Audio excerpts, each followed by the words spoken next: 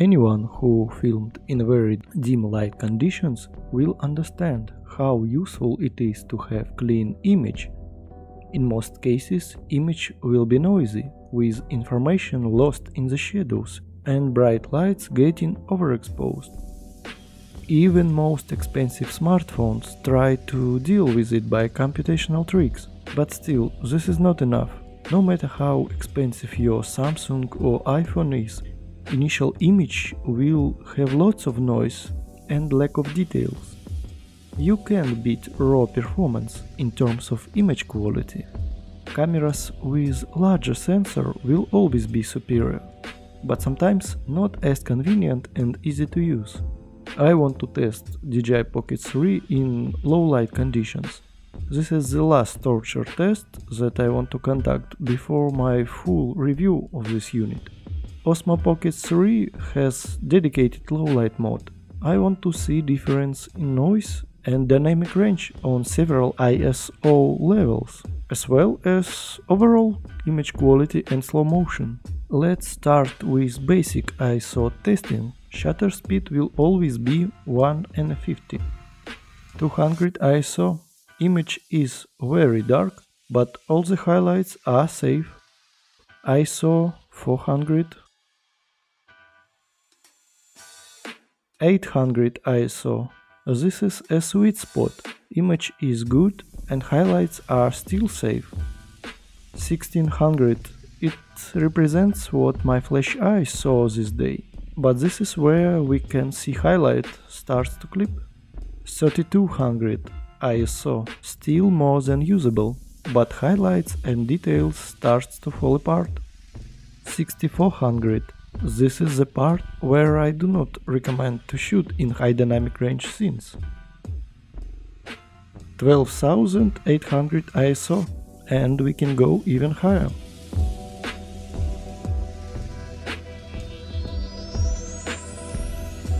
16,000 ISO, and even higher. This is the last settings for ISO. Of course, image is not good, but this is miles better than no image at all. If you found yourself in pitch black conditions, you still can feel something. For YouTube, this is more than enough. Not even some large cameras with bad signal to noise ratio can give such a nice results.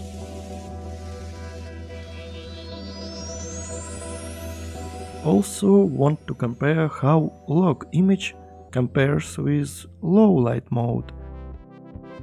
In 3200 ISO, that is maximum you can go in the log mode. Still, I see that 1600 is maximum I would go in normal light conditions, and 800 ISO is a sweet spot.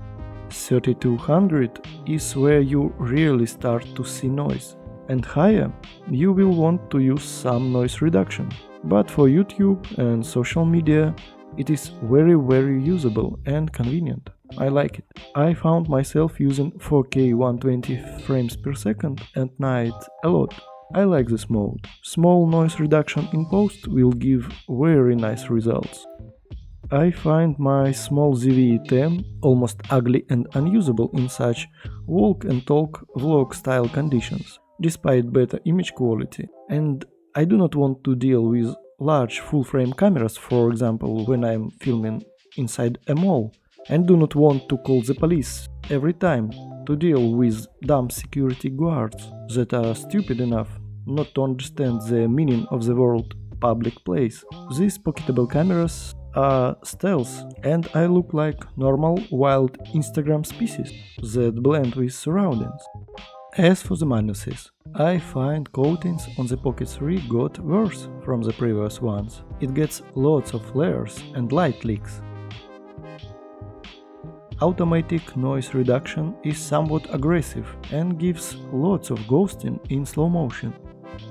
Sometimes, when light is harsh, D-Log-M got some weird problems with DJI's Rec 709 LUT. I even had to make my own fix on my Buy Me a Coffee page to get a better start in such situations.